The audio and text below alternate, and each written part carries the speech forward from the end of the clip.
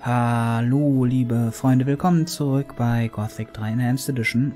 Ich kann mir das nicht erklären, aber anscheinend hat unser Speicherpunkt nicht funktioniert. Wir waren ja eigentlich schon in der letzten Folge in der Rebellenunterkunft. Keine Ahnung, warum das jetzt nicht geklappt hat. Gut, so lange ist das jetzt, so viel fehlt uns da jetzt nicht, aber schon ein bisschen ärgerlich, ne? Ganz wie du. Aber egal. Oh, hier. Ah! Ah! Mistkerl. Und alles. Alles. Und jetzt erledigen wir noch den Wolf hier.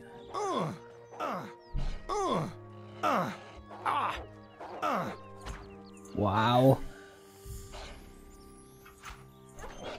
Was soll ich dazu sagen? Das war's für dich, Mistvieh. Meine Fresse, ey. Ich fass es nicht. Aber manchmal... Zu schwer.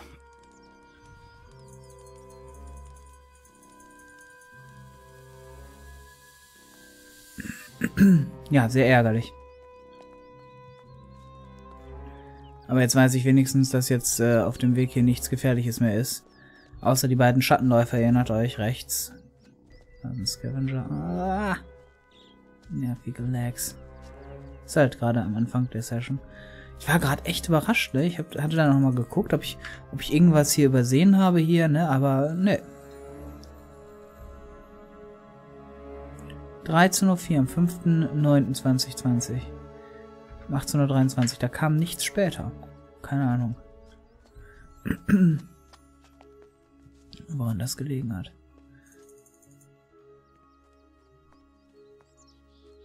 Ja, mit den Schattenläufern lege ich mich später an, wenn der nicht dabei ist.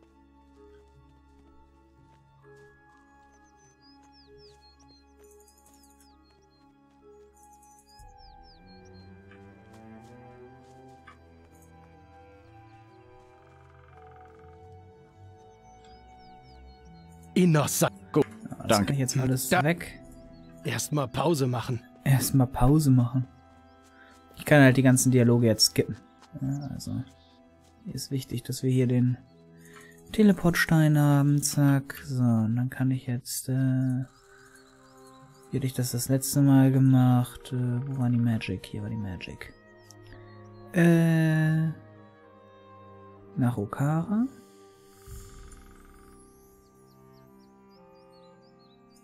Und Montera. Du hast doch sicher noch Wichtigeres zu tun, oder? Eigentlich nicht. Eigentlich wirklich nicht. Ich denke darüber nach. Am besten du erledigst es selbst.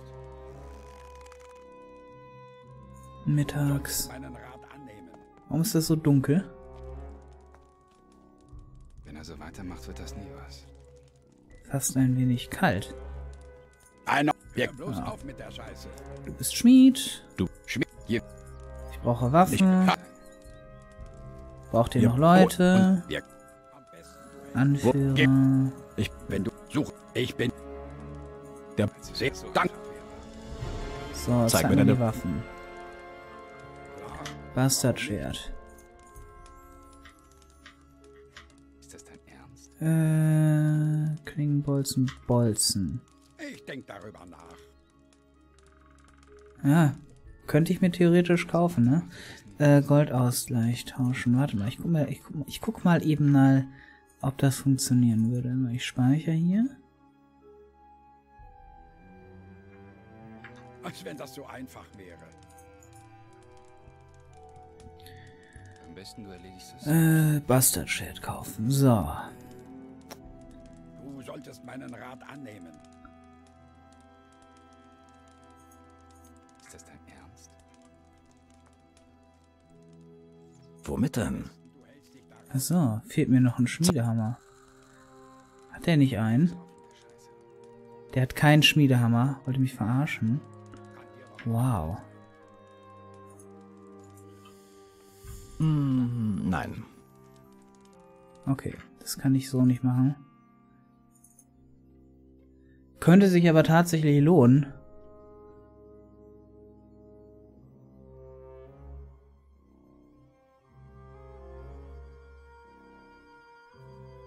Weil diese Bastard-Schwerter echt viel wert sind, ne? Auch beim Händler 4K. Ja. Ja. 80 Klingenschaden. Meine Macht 75, glaube ich, ne? Was man so rum erzählt. Ne, auch 80. Am besten du erledigst das selbst.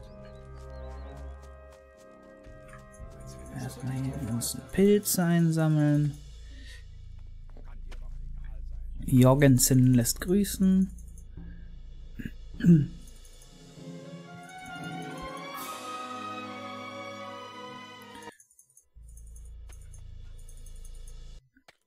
Oh, wir waren hier gerade an so einer Stelle, wo der Soundtrack anscheinend switchen sollte.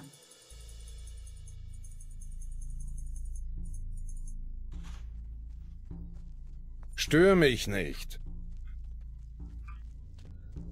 Oh, hier. Eisenader.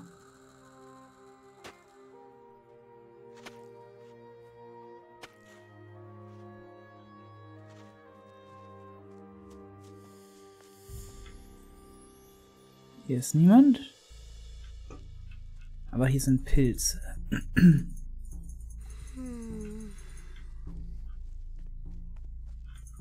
Und hier ist ein... Nein, nicht an die Truhe. Kein Bock, irgendwie einen aufs Maul zu bekommen hier. Ich glaube, in der Höhle ist alles tabu. Hier haben wir nochmal ein paar Pilze.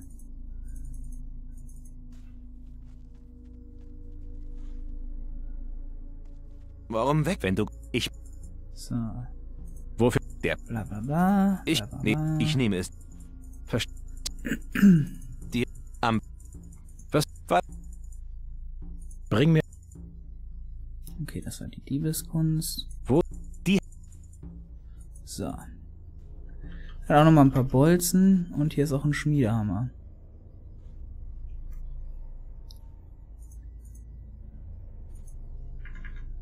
Ich könnte mir das angucken, theoretisch. Wisst ihr was, ich gucke mir das jetzt eben noch mal kurz an. Es interessiert mich halt.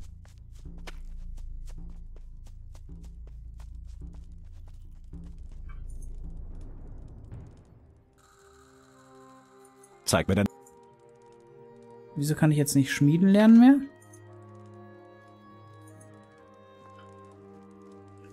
Konnte mir nicht von Schmieden beibringen? Keine Ahnung.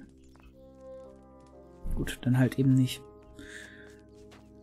Schmiedehammer hat sowieso so gut wie nichts gekostet. 40 Gold. Das ist entbehrlich. So. Hier oben war ich schon. Hier steht was über Alchemie. Dietrich. So. Da kann ich ran. Und ich sage euch, wie es ist. Die Truhe lächelt mich auch tatsächlich an. Flammenschwert, Feuerball. Nehm ich.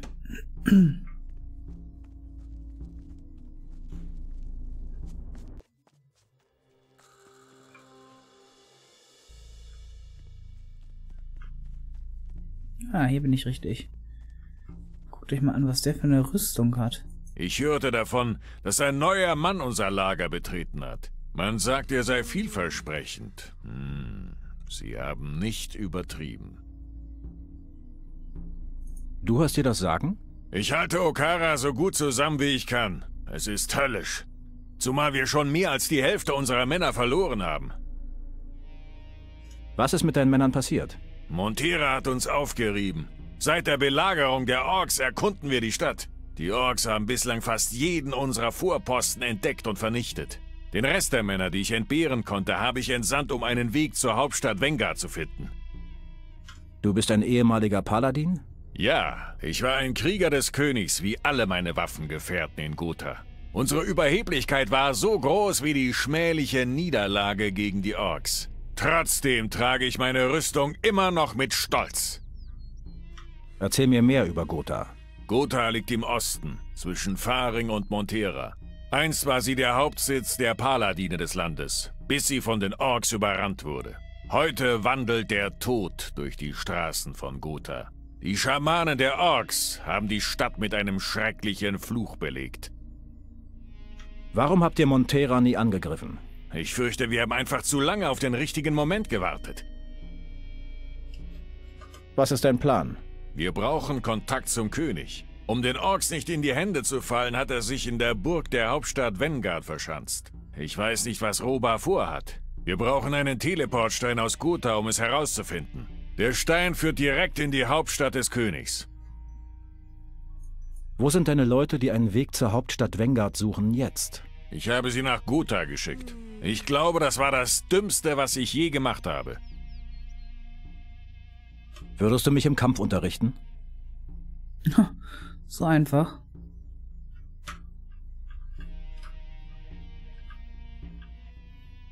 Lass uns Montera erobern.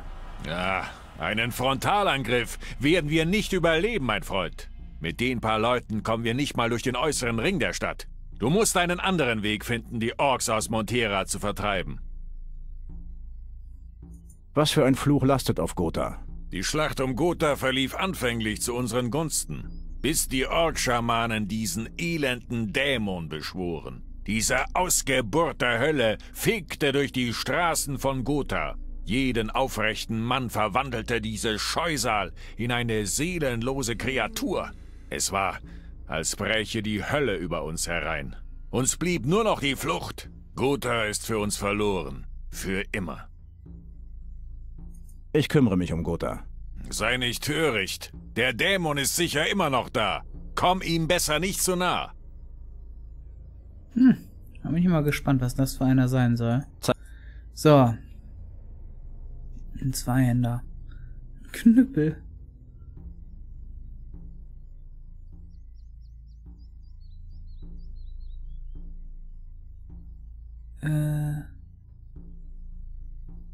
Leichte Rebellenrüstung.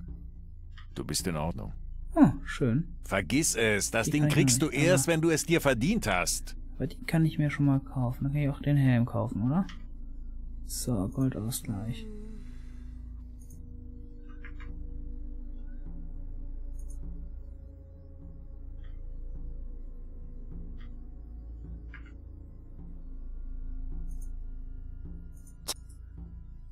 Kann er jetzt auch seine Rüstung hier zurückhaben?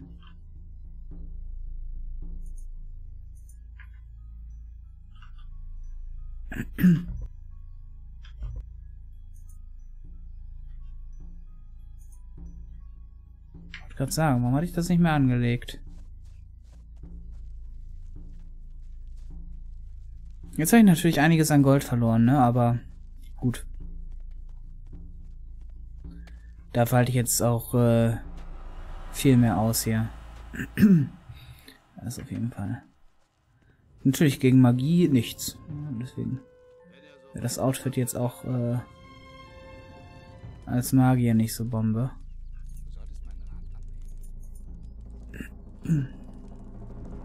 Am besten, du hältst dich da raus.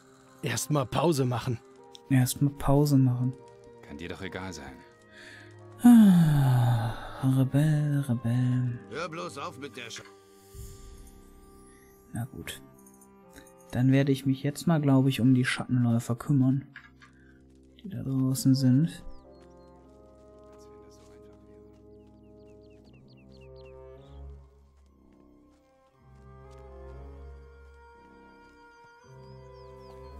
Wo waren die denn nochmal? In diese Richtung, ne?